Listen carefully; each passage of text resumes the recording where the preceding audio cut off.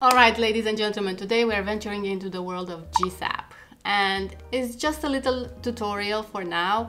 I think we're gonna gradually ease into GSAP as I learn more and more about it, because let's face it, GSAP is awesome and Elementor animations are really not.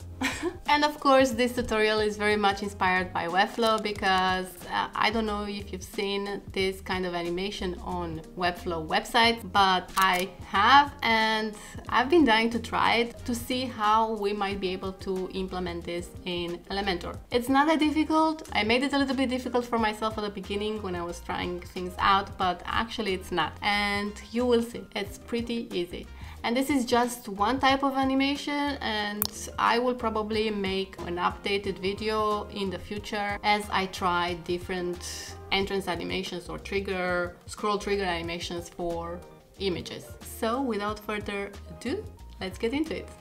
All right, everybody, so right now this looks a little bit funny. I removed the images because we're going to add them one by one, and I will explain to you what is happening here. So basically I have a few containers where I've added text and images, because I want to see how the images would interact basically with the text, how they would flow in terms of animations. And I have to admit, they look pretty damn cool. I mean, this animation for the images, it just brings everything up a notch. So, okay, first thing we have to do every time we create one of these animations, and we add obviously the images, we have to give the container in which the image is in a class, and the class will be container. And we will give a class of reveal to each and every image that we have on the page. And not this, I have only added this here, but for example, this is a portfolio, I think, widget, because they have images, and I wanted to see if basically this code will interfere with these widgets that have images. And I have to say that they don't. I also added a loop carousel where we have images, so those are not affected by this code. Only the images that are added as images. That's it. All right, so as you can see here, I have added the class of reveal, as well as here. Let's go back, and it's here. And the container has a class of container. So I'm not gonna go over all of them. This is how it goes, and keep that in mind. Otherwise, this will not work. Okay, so before we do anything, I'm going to add an HTML widget here, and we will add our code, all the code in here, including the styling. And the styling is just one line of code that is so important, and I will show you with and without to see if you omit that, things will not look the way it should. All right, so let's add an image here. So I'm gonna go with this one, and yeah, I will style it just a little bit. Actually, it has I've already added a border earlier, so they have a border of 6 pixels. All right, let's continue adding more pictures, and they will be more or less random, I guess.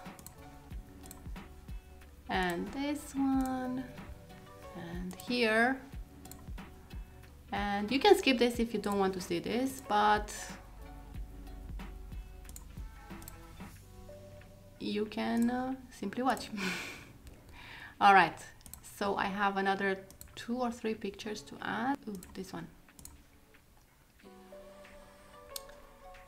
Another one.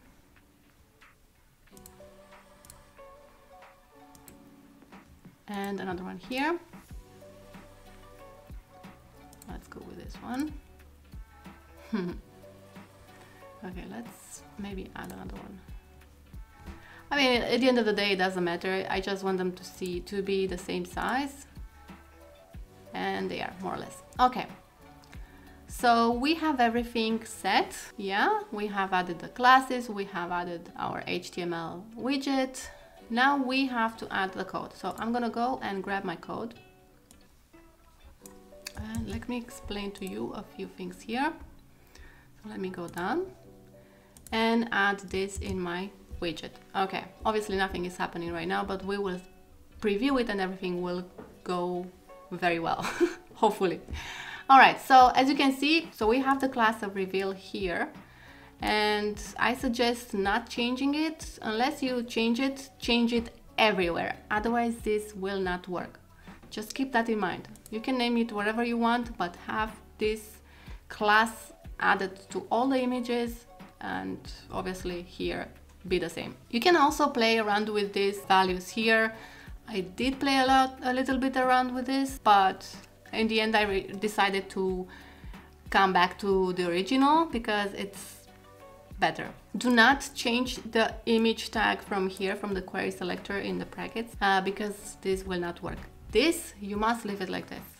And that's it. All right, let's update and let's see how they look. And I mean, how smooth is this? How cool, right? These obviously are not working because they're not targeted by the code, and that's good. We don't want all the images that we have in the widgets to be targeted, right? And look at this. How cool is this? And I said that I will show you how this would work if we don't have added the styles. Let me just comment out the code and let's have a look. And this is the animation that you get. If you do like this, then you can basically delete the style that I have in there. Actually, it's not that bad, but it's not as impressive, I think, or professional looking.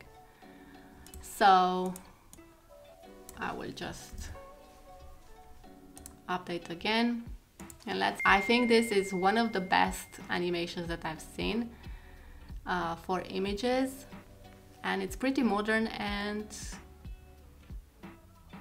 pretty cool. Also, I think I have to address the fact that my Elementor is a little bit different than you are used to. As you can see, the container border and label here at the top is pink, as well as the button.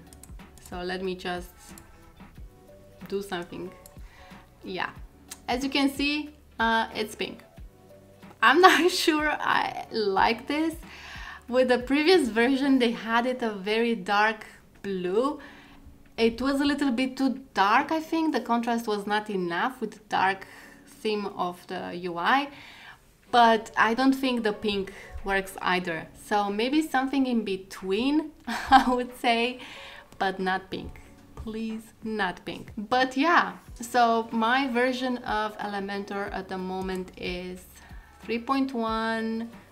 2.0 beta 3, both Elementor Pro and Elementor. So yes, so let's see what Elementor plans to do with the next updates. I'm really curious. If you'd like to see what else you can build with Elementor, watch this playlist here. And if you have gotten any value out of this video, please consider subscribing, liking and sharing this video, and I'll see you next time.